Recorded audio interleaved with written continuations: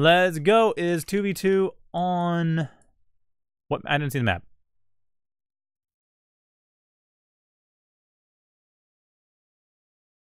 Okay, well, hopefully they're still there, because I wouldn't mind seeing a 2v2. Yes, I know, total change in attitude. I mean, I don't mind it. Casting Battle Right has really softened my attitude on 2v2 and 3v3. I always thought 2v2 and 3v3 were perfectly valid ways of playing this game, but I never really played with it. Oh, hey, I'm in. Oh, they're playing tic-tac-toe. Oh, thanks, guys. It's actually really nice.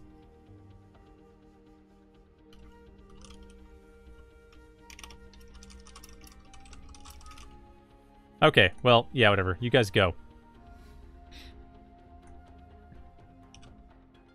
Okay, so Kingstad. Oh, Potato Power. I haven't seen that in a while. Alright, so let's see. Potato Power going for the Tank Factory. Kingstad going for the Spider Factory. DeinFreund, hokomoko, what do you got? Heavy tanks and Cloakies. Ooh, on Titan of all maps too. This is not a map I think I've actually ever casted. It is a map I've played a bit in Evolution RTS. I've never played in 0K. It's a very large map for 0K. But at any rate, it's a reasonably large map, but one where being able to deal with hills, like with bots, is important. So spiders and Cloakies make a lot of sense here. So yeah, at this point, we have a much more of an aggressive start coming out from the East team than the GBC. A lot of fleas coming in, which is typical for spiders. Try to find a few weak points, which there are some. This metal extractor is kind of weak, but again, there are welders. We could just end up seeing Mass Welder. I don't think we're going to see Mass Welder. I think DeinFreund's going to be a little more sensible than that, but who knows? Or sorry, not DeinFreund. It's... Wait, what? Oh! Oh, hokomoko, no. No! Okay, hokomoko, I think we're going to have a bit of a problem here. So it's a 1v2, as hokomoko has gone and vanished. Oh, no, they haven't vanished. Are they playing a unified control system? Like one player, but two well, two players, but one set of units? Is that what they're doing? I'm not really sure. Oh, yeah, sorry, so the Steam... People are complaining about the Steam version. Yeah, the settings... If you copy over your Lua UI folder from the base folder, that contains all the configs and everything. You copy that over from wherever your Spring folder was into the Steam 0K folder, that'll give you all your settings back. So you don't have to retweak them, you just need to get that folder in. But anyway, back to the game, though. So it looks like DeinFreund's going to be on their own, but again, I don't know. Like, WutPotatoPower is not bad. But I guess they figured they just go for a 1v1 against Kingstad. Anyway, back line, we do have a couple glaives coming in. This glaive should be able to get rid of a metal extractor before going down, and it will. Just barely. Close run thing, and at the same time, we have another Kodachi at the bottom doing the same with a glaive for support. So at the very least, the East team having a bit of a hard time keeping their economy up while the GBC does maintain that 5 metal per second lead. So, hokomoko... Well, actually, no, DeinFreund... Just GBC. I mean, they've decided to be hive mind about it, so they're going to be hive mind about it. I think they are. Like, that's what it looks like. I'm actually kind of surprised they did that. Yeah, oh yeah, divided to join squad. Oh, right. You can just do that arbitrarily. Just go, hey, let's all control the same units. So yeah, GBC hive mind.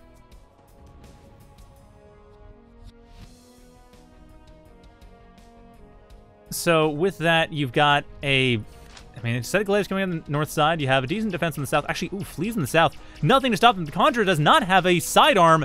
It cannot help. Welders can. Conjurers can't. And the Kodachi... Ooh, no. Kodachi is coming in from WutPotatoPower. Getting some revenge, and actually getting some nice revenge, too. Getting rid of 2 or 3 metal extractors. Looks like it will be 3, as well as making that Conjurer go down, which means DeinFreund's going to have an even harder... Or GBC, rather, is going to have an even harder time expanding over to the south side of the map. That's what I always say. Get rid of the workers, because it delays the expansions by 30 seconds to a minute, just for the amount of time it takes for a worker to get down there and do all the things the previous worker was doing. That's what you want to do. If you can get 30 seconds to a minute, like 30 seconds in most games, that's about a fifth, that's about 5% of the game. That's a decent chunk of the game. Possibly 10%. So you can get a lot in 30 seconds. Speaking of which, that one welder able to escape through the cliffside. The glaive is forced to go around, which is always the thing with spiders. Because spiders do have that all-terrain feature to them, they can just evade any real capture. And now, with the Blitz of Kodachi, that will stop the Glaives from doing much damage. So, ultimately, not... Oh, no, no, ultimately, no, the Welder's still getting hit out. That is another dead Welder for the East team, getting some revenge for the killed Constructor. However, at the center of the map, that may not matter. A push coming in from the Eastern team to force the GBC back and probably try to get some control over the center. Because right now, Eastern team, they've got fairly strong control over their side of the map. It's not complete. There's some metal extractors that aren't taken. But compared to GBC, where they only have the top left corner, there's still a lot more going for the Eastern team in the long term compared to the GBC, especially if this push here manages to find its mileage, and it does appear to be finding all the mileage in the world. Great value from there. If that Conjurer goes down, actually that Commander as well, that's a juicy target. I don't see them going for that, though. Eastern team just wants to put the pressure on. As long as they get rid of that one Glaive, and there's a Welder there, so it can. As long as they get rid of the Glaive, they can build up, and they have that build up. GBC, on the other hand, they are starting to build up, but again, that delay on the Conjurer with the fleet continuing to harass means unless DeinFreund and hokomoko decides to start building up some static defenses over here, that fleet is going to have no problems. And even then, the Glaive coming in here doesn't matter. The GBC has still been delayed. That's my point. That's 30 seconds to a minute delay coming from the GBC. That means the Eastern team has now a 12 metal per second lead. That means they have this army coming in the front that is able to stop basically anything in retaliation, allowing for the harassment, getting in quite deep, and possibly even destroying the south expansion again after it's just been painstakingly reconstructed. So, Eastern team getting on a very, very strong roll. And not even going for the southern expansion, breaking up some of the metal extractors that lead to it, but no, going for the meat, going right up to the north as well. They should be able to have no... They've got no problem. These metal extractors are dead. The ones on the top are also dead. The Lotus will cause a small speed bump, but even then it's not going to be too big of a deal. At the same time, there is a bit of a push over... Well, slight damage to the commander, but mainly the push over from the Glaives to try to get some revenge. But the Ogre will stop it dead in its tracks. And the Kodachis, no problem whatsoever. Even the Lotus, it does not have the range. Like, it barely has the range to make the Blitz slightly tickled. It doesn't have the range to do much else. However, the Glaives have been pushed back. The Ogre doing its job perfectly, meaning the Eastern team has no problem securing their base and securing their half the map and securing their economy. While at the same time, finally some Blitzes coming in to get rid of the Kodachis from the GBC, but those Kodachis did all their damage. They got rid of about 10 metal per second, no, 12 metal per second on their own, on top of killing a few units, but mostly 12 metal per second was gone for the GBC for a good 30 minutes, or 30 seconds.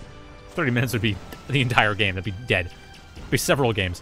But yeah, for a good 30 seconds, they got rid of that. So there's not much the GBC can really do other than hang back and try to repair. They are going to go a little aggressive because that's also another thing you can do.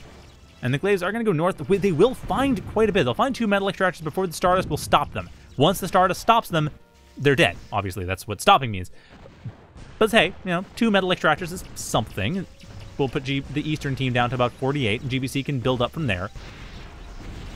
But still not great, as we do have Venoms in the back line, just slowly but surely making life miserable. It's not going to kill the metal extractor. It'll try. Actually, you know what? No, I'm wrong. It'll just barely kill the metal extractor. One more shot. There it is. Metal extractor down. So even as the GBC manages to get their defenses set up, manages to force back some of the damage the Eastern team has done, the Eastern team still manages to find a sneaky way in and manages to deal some damage. Now, again, at the same time, there's that Glaive shot. Didn't manage to even do much, but at the very least, the GBC has managed to stabilize reasonably well in the center of the map. It's not as well as their opponents, mind you. Like, that's the thing. This assault over to the south, it can easily tear apart everything here. These Ogres should just move, or not just fight move, just move down here. The Fleas have the right idea. They're on the way. They'll be able to help out as well. But this entire section is open. Wide open. Nothing's built up here for defenses at all. No radar even. But no, it looks like the Ogres are going to go up top, try to figure out what they can get from this section here.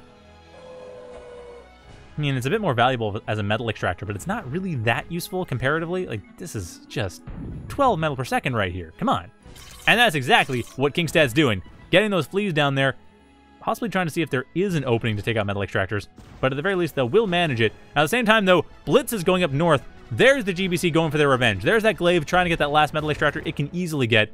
And the Blitzes should be able to get their revenge. And the Fleas going in the back lines, not finding any defenses, giving some confidence to WutPotatoPower to go into the Ogres. However, these metal extractors, again, staying alive for free. Not sure why, but they are. Kingstad, there we go. That's what I wanted to see. Get those metal extractors down. At the same time, though, the blitzes are coming in. The glaive will go down to the Stardust. The blitzes should be able to get past the Stardust, and that'll be fine. But that Stardust going down, that's actually fairly big. That means this entire backline is open. Kingstad has nothing to stop the blitzes. Nothing's been prepared. A few fleas going back in complete futility to try to stop those blitzes. And that's actually very open. The blitzes could very easily get in the front, into the, not in the front lines, the back lines, get to the factory even, destroy Kingstad's entire economic base and production base. They go around the back. They are not, however, going to do that. They could have, they won't. It was very close, though. And even then, though, it's still, like, at the same time, the attacks coming from the Eastern team managed to destroy all the Southern economy, now finally getting pushed back a little bit. As the Thunderbird stops the Ogres from dealing any damage, the Glaive is able to tear them apart, and that puts an end to the entire shot the East team had to stop the GBC from building up. And at this point, both teams are reasonably even. Although nicely done, Kingstad setting up a couple Stardusts at the front, both to help defend, and also so that these blitzes have no easy way out of here. So they're basically dead. They can provide a bit of pressure, but at this point, Kingstad knows they're there, is prepared to deal with them, and they have no way out. They should be able to get rid of the Stardust still, but yeah, that's 2 blitzes lost. That's not nothing. With the reclaim as well, I mean, that's what? Yeah, 300 metal reclaim. That's pretty even. Pays for the Stardust. Still, though, the Eastern team, more importantly, has the economic advantage, and if we continue to look at the graphs, because graphs are handy, actually, they're even.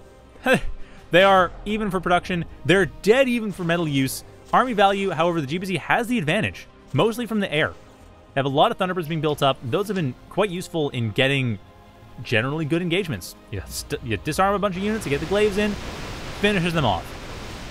Stopping this entire expansion attempt from the Eastern team, but the Eastern team, again, does have the higher economy, so as long as they're able to keep their units reasonably alive, and their attrition right now is roughly even, so as long as they keep units alive, they will be fine. But that welder! No, that disarmed welder! It only died because that Thunderbird was there. Thunderbirds counter everything. And they really do, actually. Disarm is great as a mechanic for player use. I'm not making any comments design-wise. I do think it's a pretty cool mechanic overall, but for actual use of getting into a fight that's a hard fight, yeah, disarm is a great way of breaking up defenses. At any rate, the GBC still not able to stabilize. This small force here shouldn't be able to deal much damage, especially as the Thunderbirds are coming in. But they can still move. They can get on the cliffs. They can get kind of out of the way. But they have 20 seconds, and they are not, or 10 seconds rather, and they're not going to be able to make use of it. They are done. They are done. But still, the Eastern team retains that economic advantage, and that keeps them kind of in the lead. Their army value only getting behind because of attrition. GBC's doing a great job with those Thunderbirds, but at the same time, it's just a matter of time, a matter of what anti-air comes in, and that should not take long. Actually, not even are we going to go anti-air? No, just Cyclops. No Tarantulas, no Copperhead, no Ettins, no switch over to an air factory in order to build some anti-air. Nope. Just Crab and Cyclops. Go for the not end game. Go for the mid-game power units. Push in with that. Given the fact that Minotaurs are coming in, that's not a bad idea. Get that Cyclops in, that will counter them. And the fleas will help too en masse. But this is the big thing. GBC is trying to push in with these Minotaurs, trying to essentially just cut through and hit the back lines, just spear shot in. But unfortunately not able to do that thanks to the fleas and venoms just tearing it apart, like stunning them out completely. That EMP is the best crowd control. So with that, the Thunderbird at least coming in there to try to provide some support, but unfortunately it also disarmed its own units. So at the very least, the Minotaurs can get out of there, or could. The Venoms are still alive. One fewer thanks to the Crab, yes, but still, the Venoms, most of them are still alive. But even with that, the GBC, again, their attrition has been so efficient. That's the biggest thing. They lost a Minotaur. That is huge. But their attrition has been very efficient. Their territory control is strong. They are now able to set up their economy as well as the Eastern team. I don't know why this is on the left side, to be honest. But anyway, they've got that set up. It's there. It's just a matter of what can they do with that, because at this point, the GBC, they're getting some harassment in there, and there is a lot of naked expansion in the back line, so they could find a fair amount of control there. And as long as they maintain the center, they will be able to get an army advantage from that, because they already have an army advantage, actually. Their army value is only 2,000 up, but still it's there. Metal use definitely in the favor of the Eastern team, but that's it. Otherwise, very much in favor of GBC. And now we're seeing it. The crab should be going down fairly soon, getting EMP'd out as well. The disarm doing everything it can just to hold things in until the EMP happens. And now with the EMP, that crab's got nothing to save it. At the same time, a bit further south, we have a couple ogres coming in, trying to get through, and they should be able to punch through, possibly get to the defender, but again, Thunderbird providing too much of a frightening presence. So instead, going up top, now that that crab's down, it's pretty much up to WutPotatoPower to actually hold the line, and if they manage to do that, that'll be fine. If they don't manage to do that, then obviously they're going to be in a bit of a tough spot, because as it stands, the entire back line has got wrecked by the glaives. The front line is being torn apart by Thunderbirds, and while the top is working out okay, it's not even going to last that long, as there is likely going to be a push there once this force is gone. Either going to be pushed to the top lane, or top side, or just pushed down the middle. And all the blitzes coming in, that seems likely. I mean, just on the side here, just on the side of the GBC, there's about 20 blitzes. And again, as always, 20 units of any one type is generally a fairly large ball. I know it doesn't sound very big, especially if you're coming in from Supreme Command. That sounds absolutely tiny. But no, in 0K, 20 units is quite a bit. Like, that's, you have a strong economy, you're building up, you're really focusing on that one type of unit, and you have the money to pull it off. And that's exactly what's happening. At this point, though, WutPotatoPower, they're managing to hold on reasonably well. They got rid of the Thunderbirds. That chainsaw did its job. But, again, it's hard. And actually, people pointing out in chat that the potatoes need more radar. You know, they kind of do, actually. They don't really know what's going on outside of the front line. GBC, on the other hand, also could use more radar. They also don't really know what's going on apart from the front line. It might be because of one of them spiders. Spider, because the Weaver does have radar just built in, and that can make one a little bit complacent about their radar construction. However, what may not make them complacent is losing their commanders. Kingstad commander goes down, and only one maybe of the blitzes goes down in the process? No, not even one. One of them does go down thanks to fleas and venoms, but yeah, that's a commander down. That's half storage. I mean, thankfully for them, the Eastern team had very little metal in storage. They didn't lose any in the process. Thankfully, also for them, they have the anti-air defenses to actually stop those Thunderbirds from doing their job in the back lines. But that's fine. The GBC doesn't care. They now have an economic advantage. They have an army value advantage. They have a massive attrition advantage of 6,000 metal. And the fencers just pushing in here should be able to take care of most things going forward. I mean, the Cyclops is the main target there. The Ogre should be able to take out the fencers without too much of an issue. Like, the fencers will get the damage in, but the Cyclops can just move in and fire off a bunch of shots, hit and run style. Again, hit and run units work really well in this situation. And of course, the Goliaths can just fire. Or the Tremor. Because why not have a Tremor when you're dealing with skirmishers? Just fire off artillery. That basically counters them. And when you have a bunch of units like Ogres that'll stop Raiders from coming back to get the artillery, then your artillery is quite safe. Still, though, the GBC, with that 40 metal per second advantage, that's including reclaim, yes, but 40 metal per second advantage. I mean, they're behind for actual metal use thus far, but that's a matter of time. That's not much time either. The only thing is there's not a whole lot of caretakers in the back line, so this is going to get stored fairly quick, and it looks like storage is... Where is the storage? Actually, I don't see much storage. Well, it almost doesn't matter, though, because at this point, the GBC will be able to turn that into metal fairly quickly, getting more caretakers built up, and they already have 4 factories. That's 40 metal from there, 30 more from the caretakers, and they have units around the front line building things, so yeah, they've actually got quite a bit. They have a lot being constructed, and they have the advanced geothermals being built as well, on top of making sure their entire overdrive grid is perfectly set up, but even then, a few more caretakers would not be amiss. Not that it may matter, though. The Blitz is coming in on top of the Thunderbirds. The sheer death ball of fencers and blitzes. I mean, how many units do we have? 24 fencers, 21 blitzes, and 13... Well, 13 Ronin is something, I suppose, but mostly the blitzes. And then the fencers in the back lines. Still, though, the force had to push through. With that, how much did they lose in the process? Still lost almost all their... Well, actually, no. They kept most of the blitzes. Kept about half their blitzes. So that should be a game. The GBC pushing in with this giant death ball army. And with that, it's basically going to be a matter of getting in and winning. There's nothing really to stop them. Like, look at the 6,000 metal army value, most of which is this crab. Or about a quarter of it is this crab.